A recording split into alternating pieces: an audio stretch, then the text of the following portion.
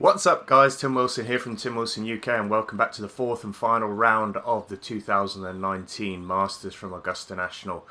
We have an absolutely unassailable lead going into this final round, so let's get it underway and let's see if we can stretch that lead even further. We are currently playing with the pro clubs on hard difficulty for the AI.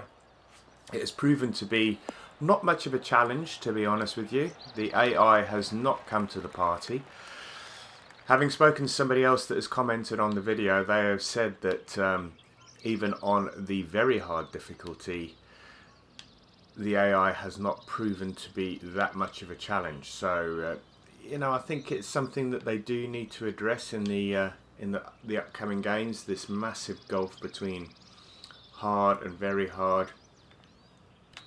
And when the course becomes more challenging and the wind conditions become more challenging, that the AI steps up as well. Maybe there needs to be some kind of a competition type AI. I'm not sure what the answer is. So round 3 of the Masters, real Masters, absolutely brilliant. I mean, it's so tight going into that final round today. It is going to be absolutely phenomenal to watch. It's going to be a little bit different to watch it. The guys teeing off in 3 balls. Here in the UK, I think the tee time starts at about 12:30. That's just after lunchtime. Let's just get this putt going. Yeah, birdie on the first. 12:30, the live coverage starts at about 2 PM. And that was due to the predicted weather conditions that were going to be at Augusta. So they've decided to get the guys teed off nice and early just to try and avoid that weather, because it could become very, very disjointed. And it was quite interesting to listen to the commentators yesterday. I was watching the featured groups yesterday with Poulter and Woods and Mickelson and Kuchar, and the commentators were saying that the people that are actually at the top of the leaderboard, especially the people that are, you know, the youngsters that haven't actually won a major so far, the likes of Chauffelet, teeing off a little bit earlier may actually work in their favour, because of the fact that they aren't, you know, they're not major thoroughbreds, the likes of, you know, Mickelson and Woods and Koepka. You know, these guys have been there and done it. That it may actually work in the young guys' favour in the fact that they don't have a lot of time to sit and think about it. And I think the commentators were right there, and it'll be interesting to see what happens today. I mean, let's be honest, there's probably 10, 15 guys that could still win this thing this year. And it always happens at the Masters. I mean, it's an ooh, geez, that was terrible. Yeah, it always happens at the Masters. There's always some little curveball in there that it does make for such an interesting round, and nobody really gets that far away.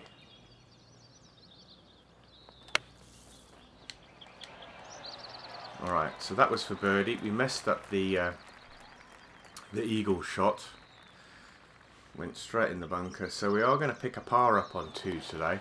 And that's like giving 1 back on this hole. It's not a difficult hole. I didn't particularly play it that well, but as I said, if you look at the lead I've got, 1 under through the 2 holes, 20 under par for the 3 and a bit rounds, 37 shots clear. So there's a couple more European, well, I say not Europeans, non-Americans creeping onto the leaderboard now. Maximilian Kiefer's on there as well. Right, hole number 3, short par 4.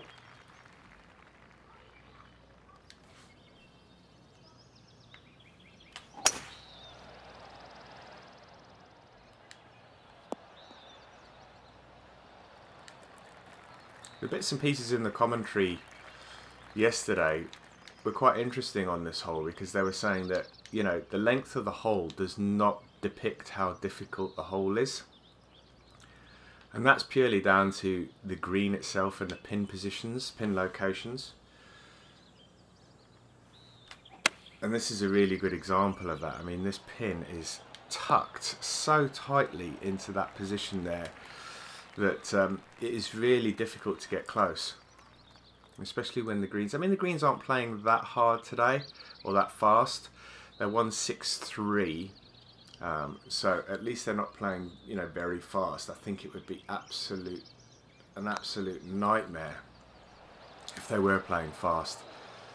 Ooh, that still rolled on a fair whack though. 5 feet now to save the par.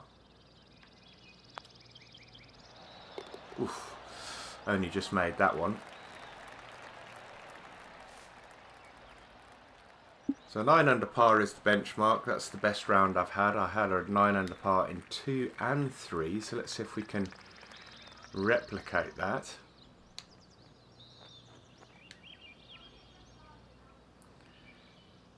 That's a slight headwind there. If I loft that club up, I'm not sure. I think this is going to be too long still. This is going to be a horrible, horrible putt coming back if it is too long. Yeah, it is too long. Terrible swing line as well. Alright, 49 feet, 1 foot downhill. If I get this within 3 or 4 feet, I'll be lucky.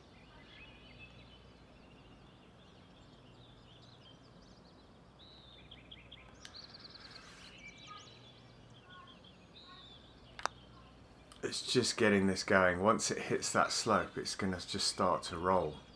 There, you can see it now. Didn't roll as far as I thought it was going to. 8 feet now for the par. So I've left myself a tricky little par putt here.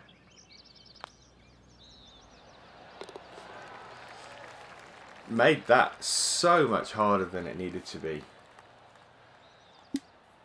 4 holes in the bag already. Still only 1 under par.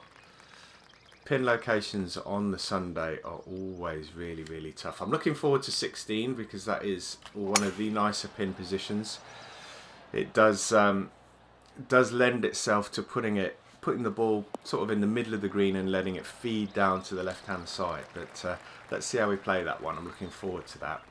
In fact, I'm looking forward to the back 9 here altogether.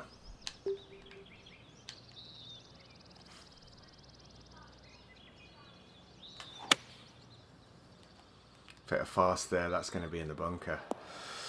Alright, so not having a great round here this final round so far.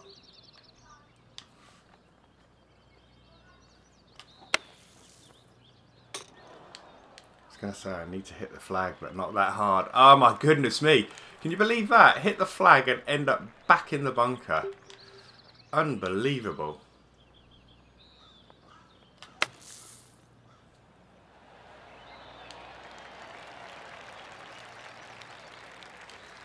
Right, so we are going to get a bogey here on 5, and that's going to take us back to level par. It's a good thing we do have that massive cushion ahead of the AI, otherwise we would be dropping a shot unnecessarily here. Right, back to level par. I'm not going to be scoring 9 under unless I can rip the back 9 to pieces. That's a tough pin position. Really tough pin position.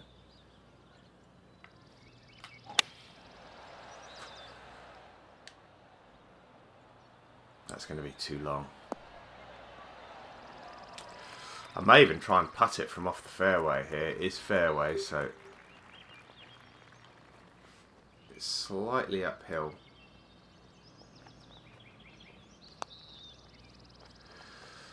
Didn't give it any beans at all, and I've left myself another tricky putt. I am making this final round so much harder than it needs to be.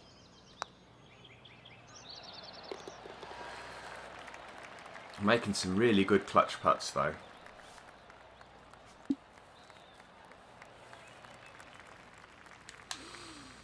So we didn't manage to get away with the bogey-free round. We bogeyed, I think it was 4.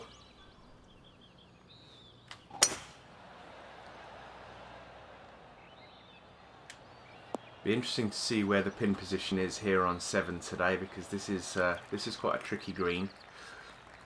It's fronted by 3 really big bunkers.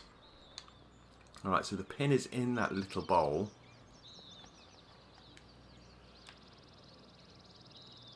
19 feet. So that's playing about 151.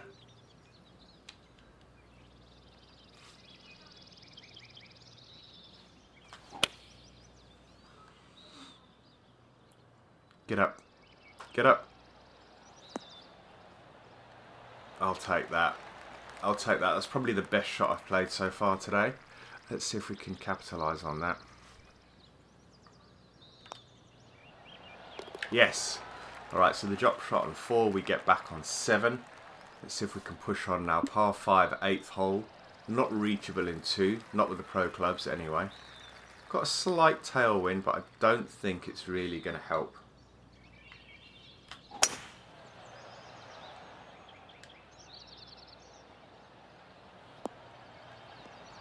Because it does roll, well, I say it rolls uphill, it slopes uphill there. Still 296, 240 to the flag, but we've got 18 yards to add to that because of the elevation. So that's going to be difficult to get to in 2. I'm going to give it my best.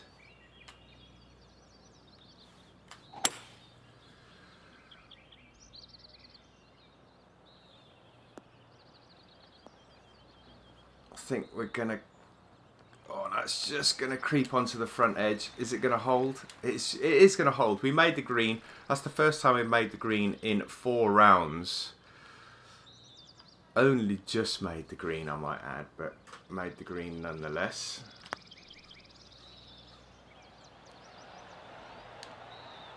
Ooh.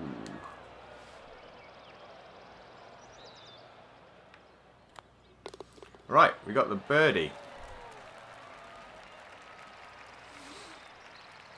2 under par through 8.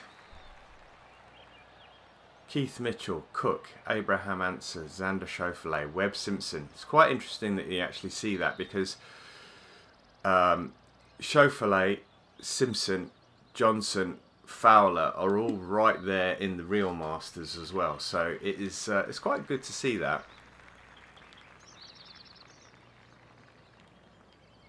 Alright, let's get this final hole on the front 9 going. Hit a fast, but the slope should push that back to the right a little. Yep, we're safely in the fairway. 137 to this flag in that middle tier. That club should be absolutely spot on. So we do have a downhill lie. Ooh, we are going to come up a bit shy. I think we are going to come unstuck. Yes, we are. That's not going to stop. That little bit of loft I added to it, I shouldn't have added it. That has come all the way back. I'm now 40 yards away. 30 yards. 35.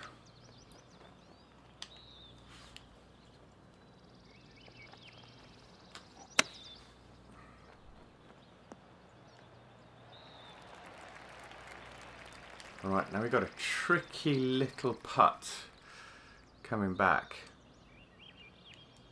Let me put that on the right edge because I think I am on a little bit of a slope where I am now.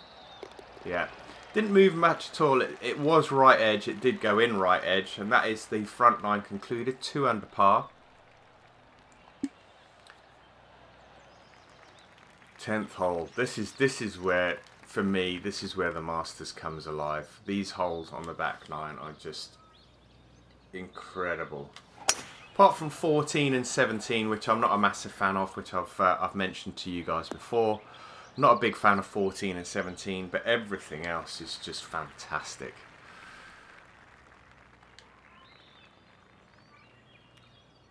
Right, I'm going to play that as it lies because we have got a slight, well, we have got a headwind. Got a slight downhill lie. That ball going to come back? It is coming back a little bit. I think it's going to be too long still. That's okay. That's okay. I'm not grumbling about that at all.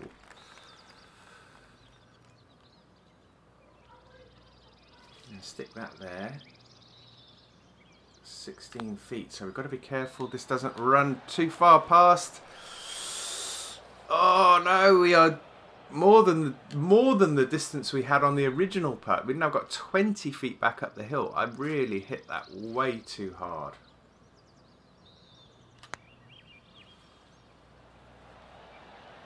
That didn't turn at all, and now we are dropping a shot on 10. I really do enjoy the 10th hole, but it is an absolute killer. I think I saw it with stroke index 2, so it is an absolute killer. Back to 1 under par, so definitely struggling on this final round, but as I said, we are so far ahead that it doesn't really make too much of a difference, and the guys aren't really competing and pushing me here in this final round. So I don't feel like I'm under any kind of pressure, but 1 under par, still a reasonable score.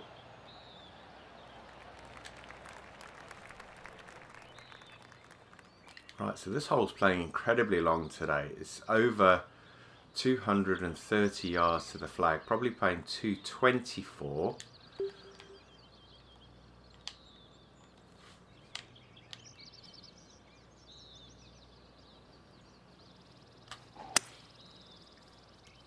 And that went right. Why did that go right? And that is, I'm going to be a good, wow, that's going to be almost impossible.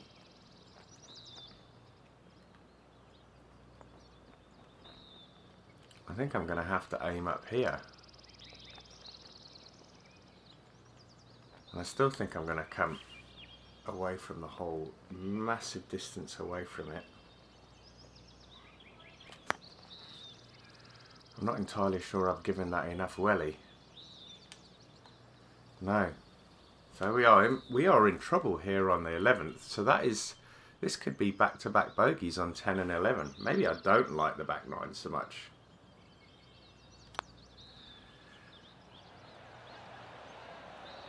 Yeah, if there's going to be bogeys on 10 and 11, that is not good at all.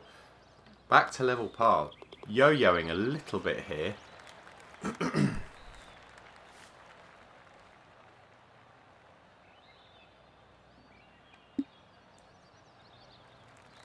Right, number 12, the par 3. Probably the most iconic par 3 in... sorry, other than the 17th at TPC Sawgrass, this is probably the most iconic of par 3s on the planet. That is playing 156.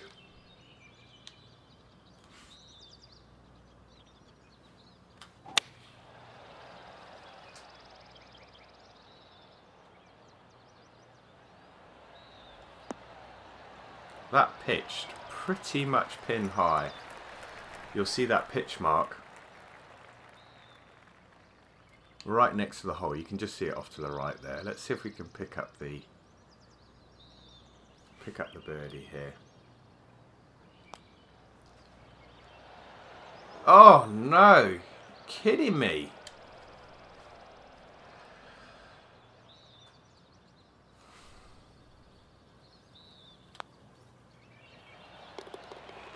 Alright, we get the par.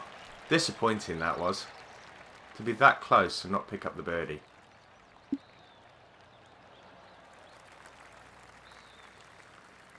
Alright, par 5. We should, if we can hit a decent drive here, we should be in good shape.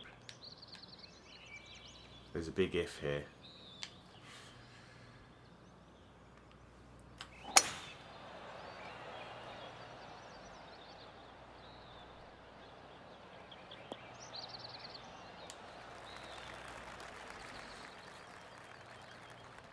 Ball should be above my feet, which it is. 195 to the flag.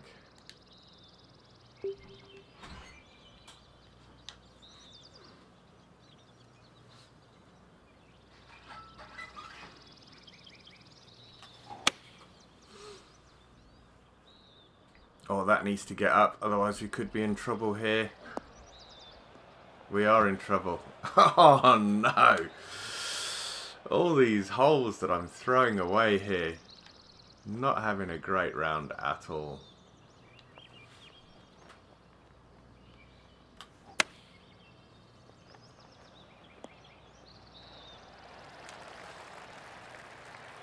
Alright, so I've got this for par now.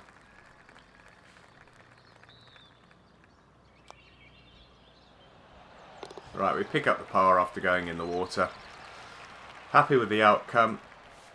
Could have been a lot better, but happy with it nonetheless.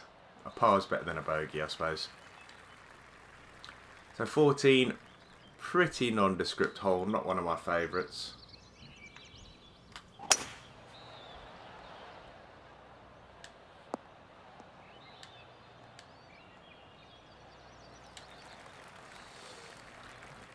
Let's see where they've got the pin today. Right in the back on the right hand side.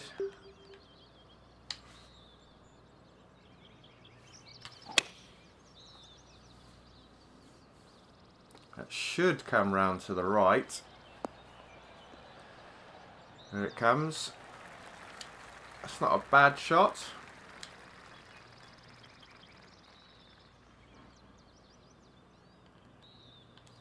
Eight feet, little bit of swing. Get in. Yes, alright, we have a birdie. A long, long time coming, that birdie. 1 under par.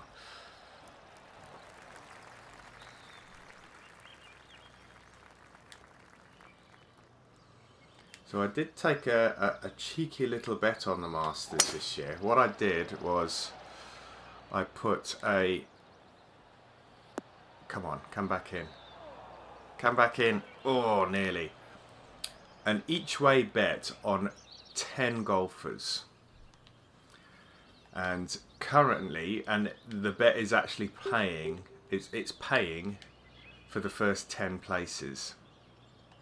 And I actually have 6 out of the 10 golfers currently in the top 10. So it's looking good at the moment. I'm just hoping it stays pretty much the way it is at the moment. Some of the ones that I've got: Molinari, Koepka, Woods, Poulter, Fowler, Rahm, Schauffele. The ones that have fallen out already are Casey, and Casey was my tip for the win. And I can't remember who the other one that's gone, but 2 dropped out after the cut, 2 didn't make the cut. But I've still got 8 in there, and 6 are currently still inside the top 10. So I'm hoping for a good result come the end of today.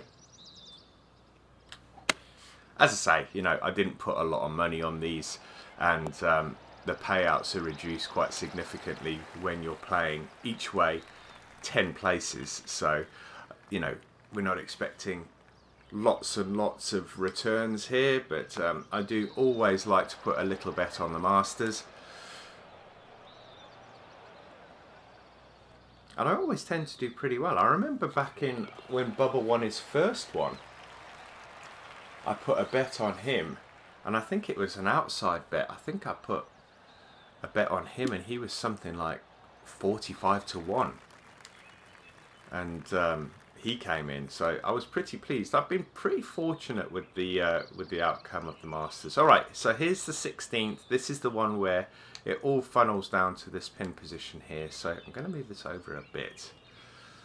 I'm going to drop it down to the 165, and I'm going to try and let this run up. So the wind should take it back down to the right, but the slope should bring it back down to the left. Let's see if it works that way. So it should hit this. Oh, what? Didn't quite make the slope. That's the... Oh, no, I didn't play that well at all. Didn't play that well at all.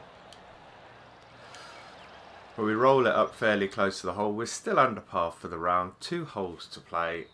And it looks like we are going to be getting the virtual green jacket here this year. Molinari, look at that. Just pitched up on the leaderboard. Incredible. Incredible.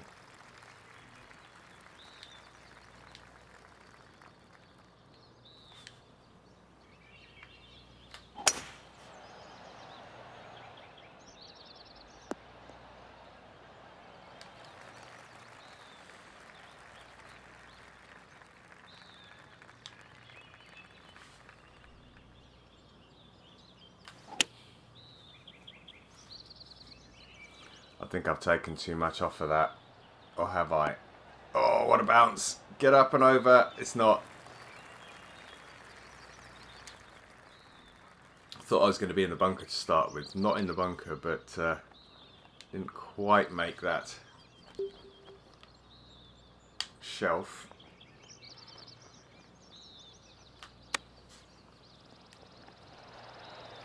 Okay, that's good. I thought it may come up a little bit shy and end up coming back down the slope, but it worked out alright. I'm glad I did club up to the 10-yard chip.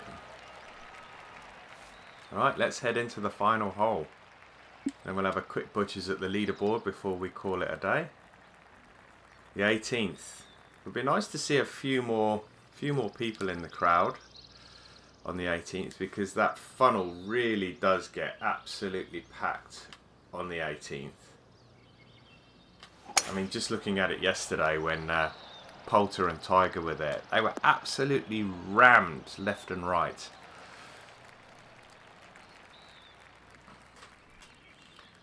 On 71, 8-mile-an-hour wind.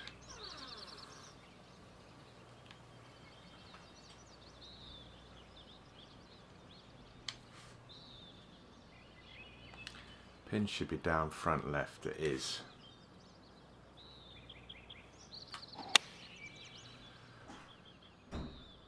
Oh, get up. Get up. That should stop because it is uphill there. That's good.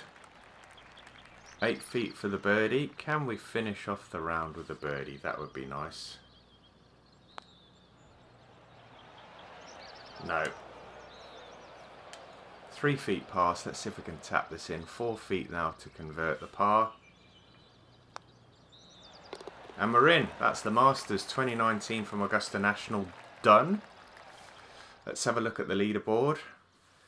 So second place, Cook, Keith Mitchell, Ricky Fowler, Abraham Answer, Webb Simpson, Lahiri, Ryan Moore, Dustin Johnson and Francesco Molinari make up the top 10. Guys, I hope you enjoyed this video, and more importantly, I hope you enjoyed this series. If you did, hit that like button, leave some comments in the box below, and if you'd like to see continued videos around the majors and other golf tournaments this year, then please do subscribe to the channel. But until next time, guys, take care. Thanks again for watching. See you soon. Bye-bye now.